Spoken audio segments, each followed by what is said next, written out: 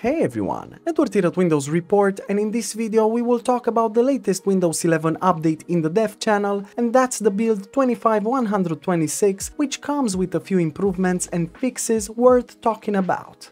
So without further ado, let's just jump right in. As stated from Microsoft, with this build you will be able to view all the supported Office perpetual products such as Office 2021 or Office 2019, which are associated with your account. This update will allow you to view all supported Microsoft 365 Office products licensed to your account, so by going to Settings, then clicking on Accounts, you can view details about your product, or install Office by simply selecting the View Details button as shown in this screenshot. If you don't have any products installed on your PC, you will of course get the option to try them for free, just like shown in my case. Moving on to the most important fixes in this build, the update 25126 fixed the issue causing some insiders to experience a bug check with the error driver IRQL not less or equal in PCI.sys, causing a rollback trying to install the latest builds in the dev channel. This was quite problematic, as I am sure no one wants a rollback on their OS without a proper reason, so it's good that now it's fixed.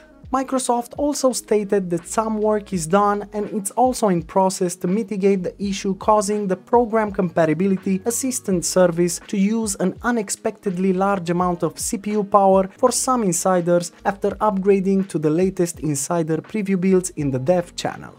Another important fix relates to an issue that was causing a high-hitting Explorer.exe crash that could happen when using search. This happened to me as well, and it usually ended up in having to restart the computer. For now, it seems to be gone. And lastly, in the Task Manager, a few important issues were addressed, with the list of fixes being the following.